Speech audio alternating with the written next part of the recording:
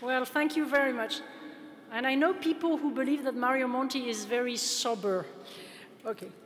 Thank you, President, for inviting me. Thank you, Monti and Monti. Vorrei iniziare con due parole in italiano e poi tornerò all'inglese. Io mi ricordo quando ho letto i romanzi di Montalbano, c'è un personaggio che mi piace molto e che si chiama Ingrid, che è l'amichetta svedese, e Ingrid ha una qualità: non parla durante il pranzo. E mi sembra la cosa più bella del mondo, dunque mi dispiace molto essere un keynote speaker, lo facciamo in fretta e poi mangiamo tranquillamente.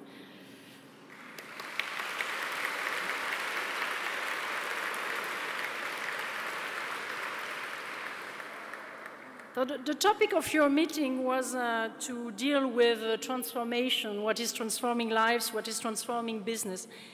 And I'm very glad to tackle in front of you tonight, very briefly, it would require much more than just a small speech, the most challenging transformation we all face, the one to preserve the planet. And to be honest, when I see how much time we lose in unnecessary discussions instead of focusing on this vital challenge, sometimes I feel we are not very serious.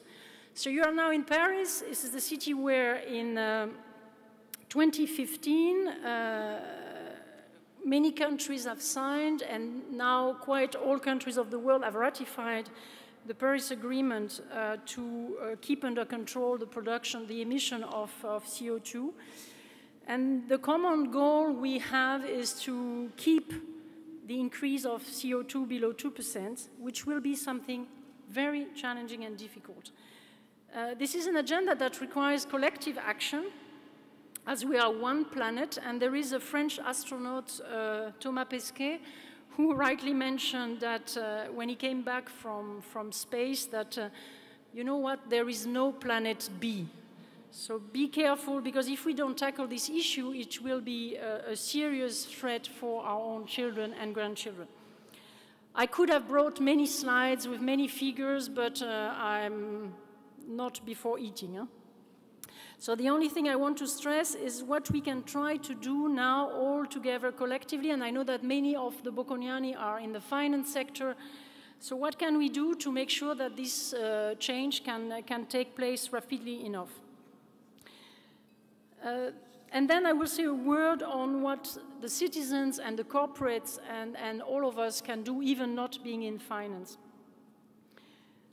The financial sector, as it functions right now, will not be able to reap the financing opportunities of the climate transition if it cannot cope with the climate-related risks. And it's very difficult to figure out what these risks are, so I will use classification proposed by Mark Carney in one of his speeches in 2015, where he made a difference between, first, the physical risks. This is the easiest to understand. You are in the insurance sector. You know that if there are floods or climate events, you will have to reimburse the people who had an insurance contract.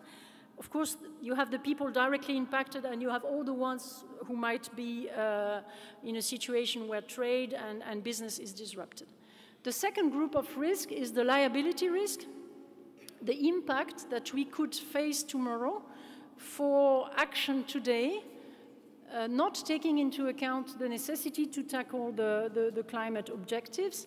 And of course, today it seems a little bit strange, but you know that on some other issues, there are years after a business is in place, judicial procedures, and it could one day hit the carbon extractors and emitters, and if they have liability covers, the insurers that have insured their business. And finally, there is also the group of transition risks, the financial risks which could result from the process of adjustment towards a low-carbon economy. The changes in policy, in technology, and all the physical risks could prompt a reassessment of the value of a large range of assets as costs and opportunities become apparent, the question of the so-called stranded assets. But of course, we should not only see the risks, In the climate transition, there are lots of opportunities for many businesses and positive transformations for our economies. And we should really be in the position to provide robust, sound, and long-term financing to fund the energy transition. This is one of the main challenges. The second one is everything that has to do with transportation. And the third one, which is very interesting for the Italians and the French, it is the challenge of nutrition, because the agricultural sector is also contributing to the climate change. And we want to keep the quality of good food, but of course we should make sure that it is something we can finance. For the ones of you who are interested, there is an excellent report that the European Commission received from a group that was created by the Vice President Dombrovskis, chaired by Kristen Thiemann, who is working for AXA, is a German working here in Paris in a French company, called Financing a Sustainable European Economy. He was chairing a high-level group, and there are lots of excellent ideas and questions drawn from this group. As you know, we are in Europe, we have at our disposal excess of available savings, more than 400 billion more or less a year, and we should really allocate better this money to finance sustainable projects. In France, we try to be at the forefront of this work, so we have introduced in our laws an obligation of disclosure for financial institutions in the French energy transition law that was adopted more or less at the time of the Paris Agreement. And the interesting thing is that it does oblige the listed company to assess and monitor their exposures to climate risks. But at this stage, it is not compulsory. It's a comply or explain mechanism, which is, of course, what in my opinion is right in the first stage, to make the people aware of these obligations. This provision goes even further for institutional investors. They have to provide concrete information on their alignment or not with the national low-carbon energy. And we hope, of course, that the markets can provide discipline from the non-financial corporates and that they will be instrumental toward the chains on the 2 degrees compliant. The very interesting thing, I participated in a meeting during the One Planet Summit in December in Paris, is that you also have now some people from the human resources field who are trying to find board members with the skills necessary to be in the position to look at the reports and to make them more concrete. So there are lots of ideas coming from the private sectors, but of course these disclosures are by far not enough. They just provide a snapshot of the risks. What we have to look at is how to make sure that we have not only the picture but the video of the evolution of companies. And this is also a big challenge, and of course one day we will move from the comply or explain approach to something that is more binding. The financing of the transition itself is facing 2 challenges. One is a quantitative one, to have enough money to finance the good projects, but also there is the necessity to be very careful on the quality of the projects, the so-called greenwashing, the temptation of institutions to get some new consumers to promise greening or sustainability without content. And here I must pay tribute, not only because Mario Monti invited me, but to the work made by the European Commission, because the European Commission, after the creation of this working group, has already adopted an action plan on all these issues, which is at this stage the most ambitious blueprint ever published so far worldwide, even if the Financial Stability Board has also entitled Michael Bloomberg to work on these issues. But sometimes we should be proud of what is happening in Europe. And the idea is to be at the forefront of a taxonomy. This is le mot à la mode, hein? But how do you make a classification of the investments and of the risks in order to be sure that we avoid the greenwashing? The Commission has also proposed in its legislative package now to have benchmarks and disclosures and financial advices at the level which is the right one, which is not the national one, but the one of the financial market for financial services.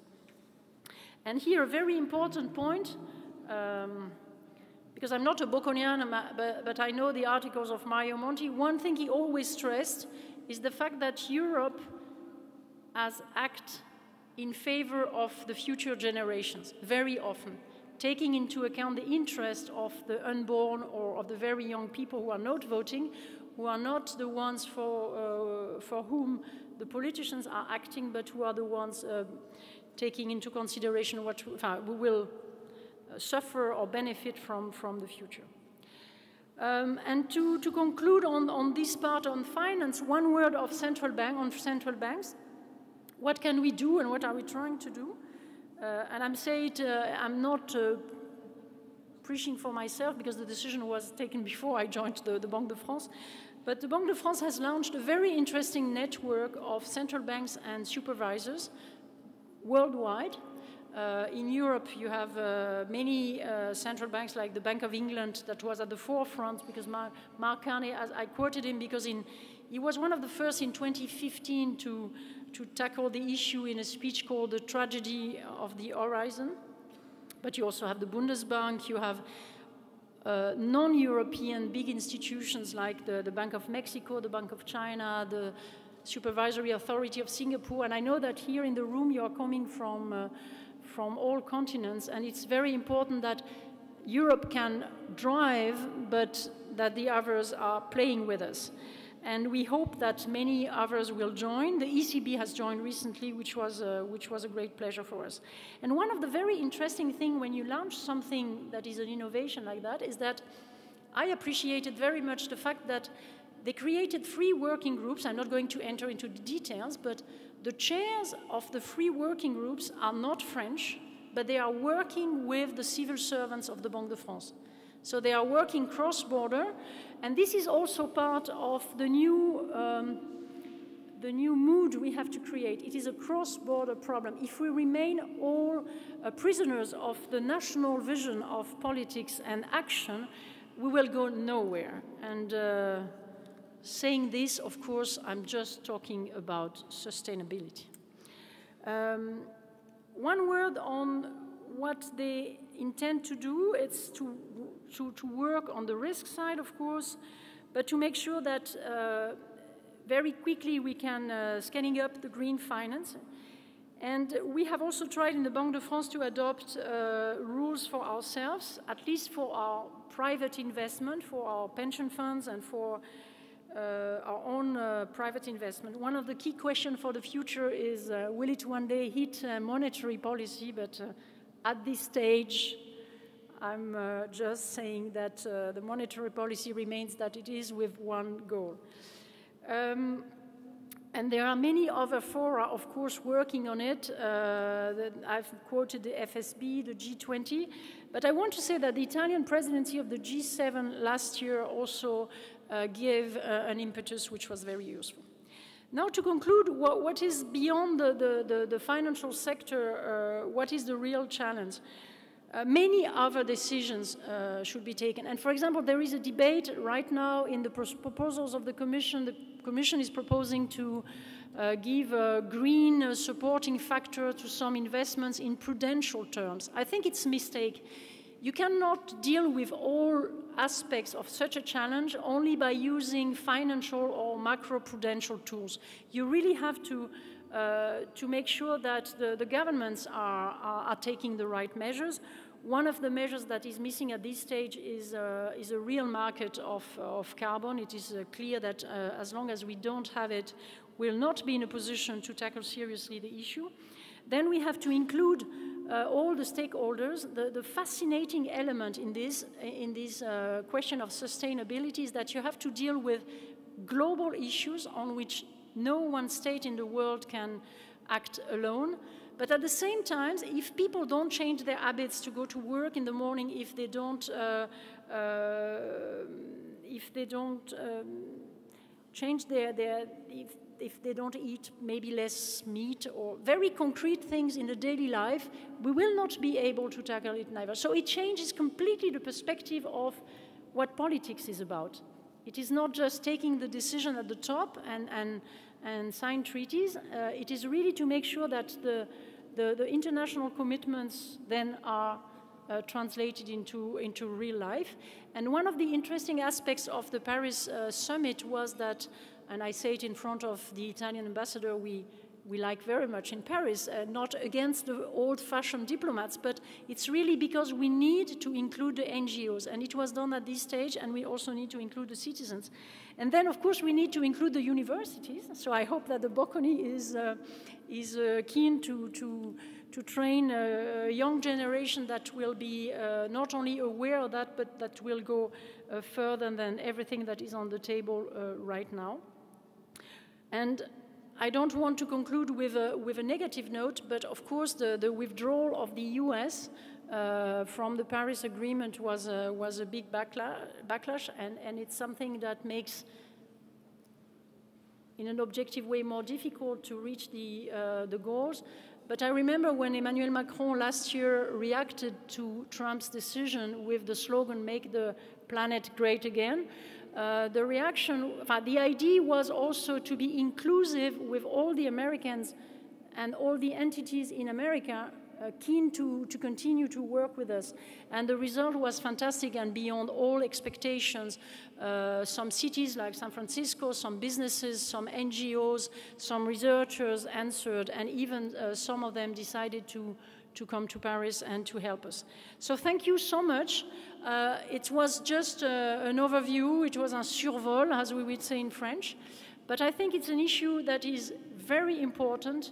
And at least I hope that for us, it was, for all of us, it was a good reason not to think only that Europe is divided and cannot provide impetus on important issues. Thank you very much. I think we have a Q&A now.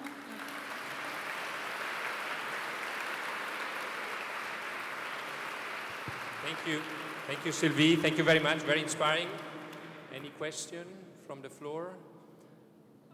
Otherwise, maybe, yeah, please. I was sure, Davide, that you would be the first. Please. So, Sylvie, on this point, one cow is equivalent to a car driving for 12,500 kilometers in CO2 emission.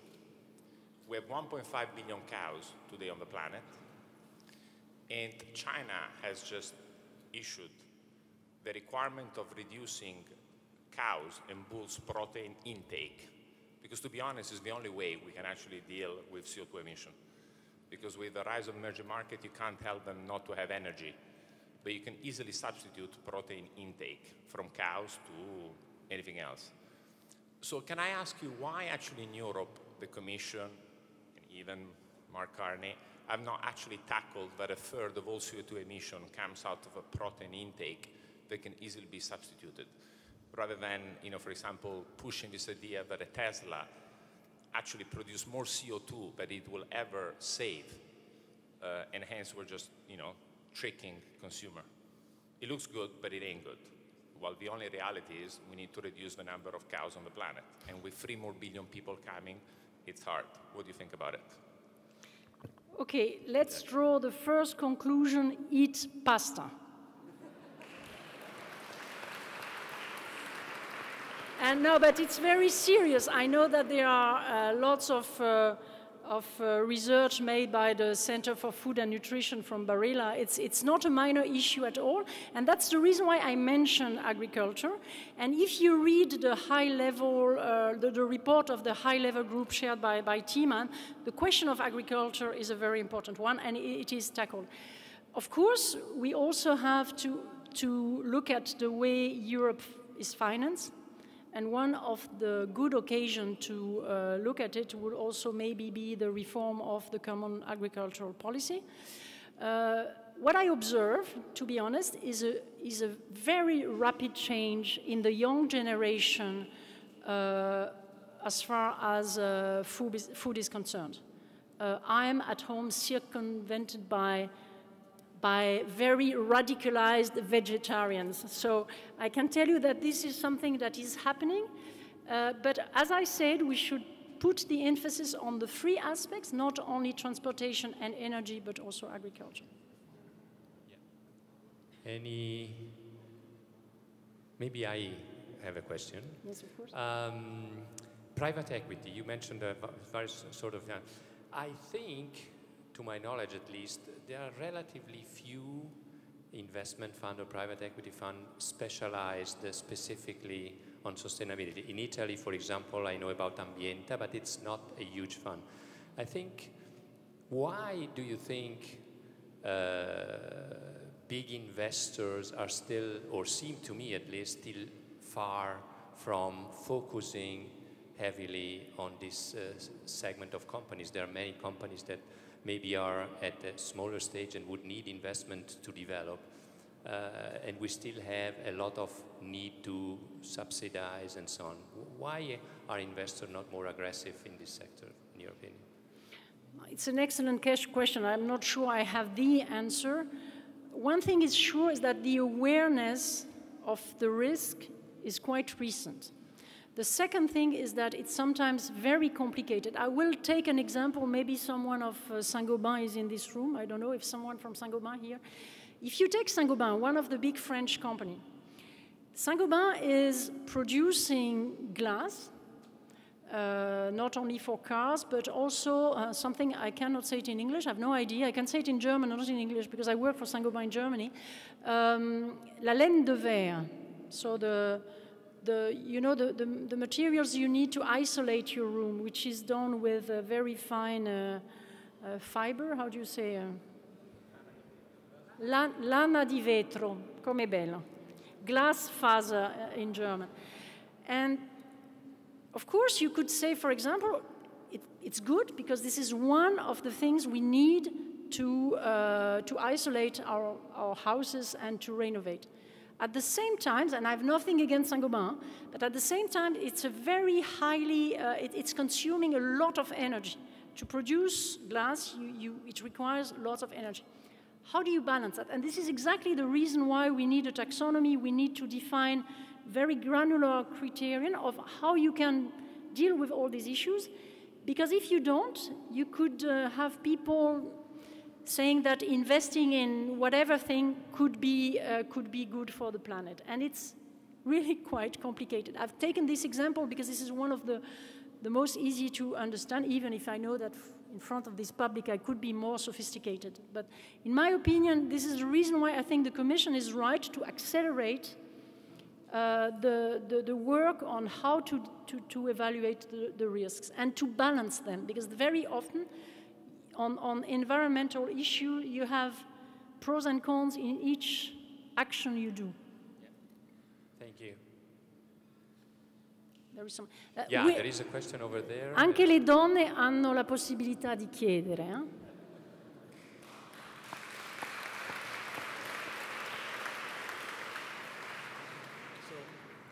Thank you for taking the question.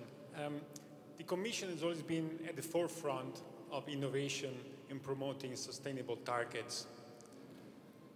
Most of the time, fighting against the local governments.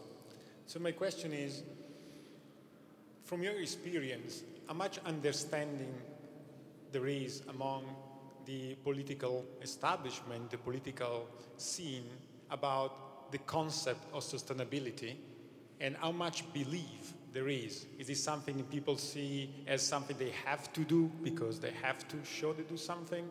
Is there real belief? Is completely disbelief from your experience? Now, first of all, thank you so much for saying that the Commission is providing something good, that sometimes Europe is not making everything wrong, as we read quite often in the press. So I really think that the direction is the right one. In the attitude of the national governments, you have a mix. Sometimes it is not easy, because if you take some of the governments in Europe, they actually, their business model is based on the use of coal. Some of them, like Germany decided to leave to abandon, to give up the nuclear energy, and for this reason, in the period before they will be, they will develop the sustainable energy, they have even increased their production of CO2. So you have so many different situations. In France, we are very lucky because the nuclear energy has never been conceived for that, but now we can say, oh, look, we are very clean. I'm not quite sure that nuclear energy is perfectly clean when you don't know what to do with the waste, but this is another issue. So it's very complicated because, of course, they are in the hands of the local lobbies. You also have to make sure that the price of energy for your industry remains affordable because you cannot destroy your energy. And in some other fields like agriculture, I remember, for example, last year when we voted the free trade agreement with Canada, there were lots of protests in France by the people producing meat, the cows Davide mentioned before. And when I discussed with the producers, I realized that they were not aware that their problem was less Canada than the change in the way the consumers are looking at food. So, and these changes require some time, and we don't have too much time. That's the reason why I really believe that universities and all the people in charge of education and also the medias should really explain and explain again that it is not something we can escape. And not even the biggest power on earth, the United States, will escape the consequences of climate change. They already had storms in Florida, etc. So no one can escape. It's something we have in common, it's something we share. And when you explain, and there are so many excellent films, the one of Al Gore some years ago, but also in France there was also another type of film on this. People are interested. But of course it's a battle and we have to make it together. Thank you. Thank you to Sylvie for this inspiring speech tonight. No. Don't believe I will stop before a woman has asked a question. Please, one of you. Yes, look, you have to motivate them. That's excellent. I think they wanted to eat, actually. They wanted to eat? No, the men are not. The men want to eat.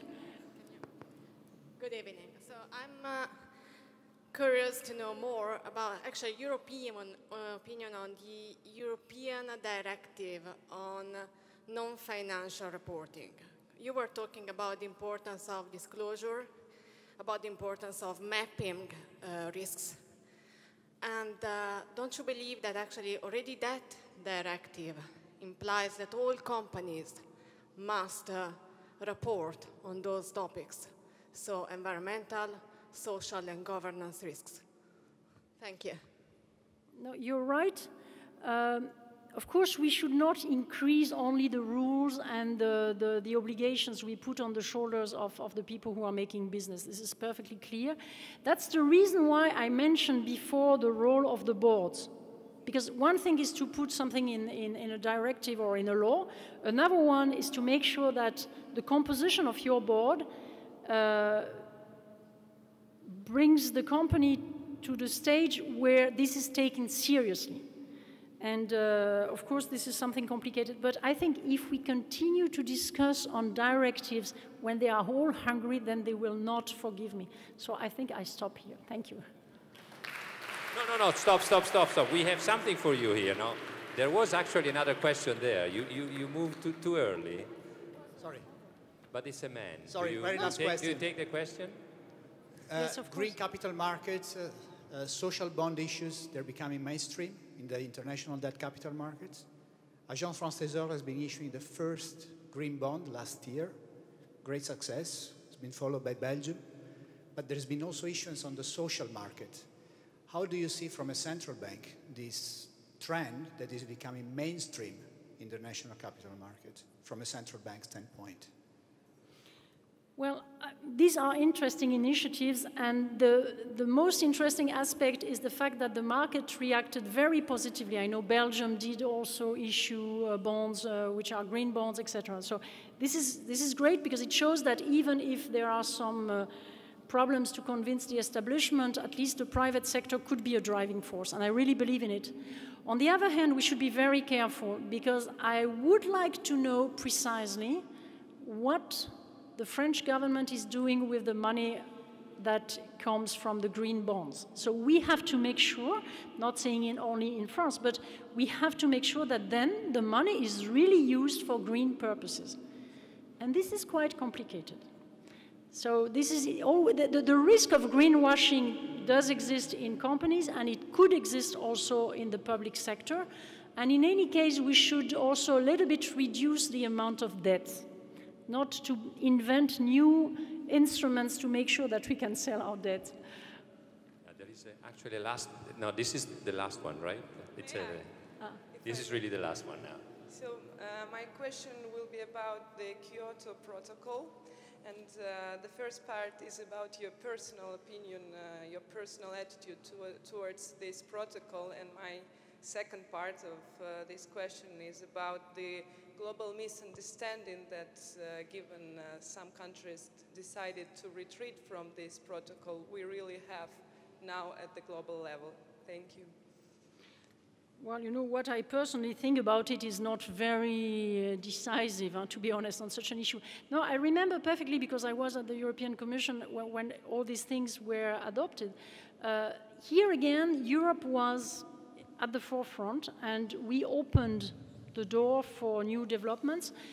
The key question now, and I've focused on carbon emission, but there are many other aspects on biodiversity, on many issues, but how can I say, we also have to evaluate what we are doing, and I'm a little bit sad to see that not even such a huge challenge is enough to change the way the states deal with international cross-border issues. In my opinion, we don't have the global governance we need. We don't have it. We pretend, and we have heard, and I'm not going to say it in front of an Italian public, we had here in France last year, you had in your political debate, people pretending that sovereignty does still exist at the national level. It might be true on some issues, and it is perfectly normal that we all feel very, how can I say, we like our identity, our traditions, our languages, etc. But we cannot deliver if we don't act at a cross-border level. Europe is one scale, but not even the regional scale, the European scale is enough. And I was at the G7 last week in Whistler with the finance ministers where we prepared the one of today. And I was thinking that probably with the current mood in the world, we would not create the United Nations, we would not create the Europe, we would not create the Bretton Woods institutions. We are very shy, we lack totally ambitions, and we allow people who are simply telling lies to our citizens to win elections, which is not only a problem because we dislike them or whatever. The problem is that we are not going to solve some of the very hot problems we have in front of us, like climate change, but also fighting against terrorism, or how to tackle the migration issue, and even when I look back to what I've experienced myself, because I was not there just after the Second World War, to be honest, when I remember people like Bundeskanzler Kohl or François Mitterrand or Tommaso Padoa-Schioppa, people who died, the generation that has left us, I think they would not be very proud of us. Thank you. Thank you, Sylvie. Sylvie Goulard. Thank you very much for your speech tonight. This is also for you. And this is a medal of the old building of Bocconi to remember the evening, but also to get you even closer to Bocconi. Thank you again. Thank you, Sylvie.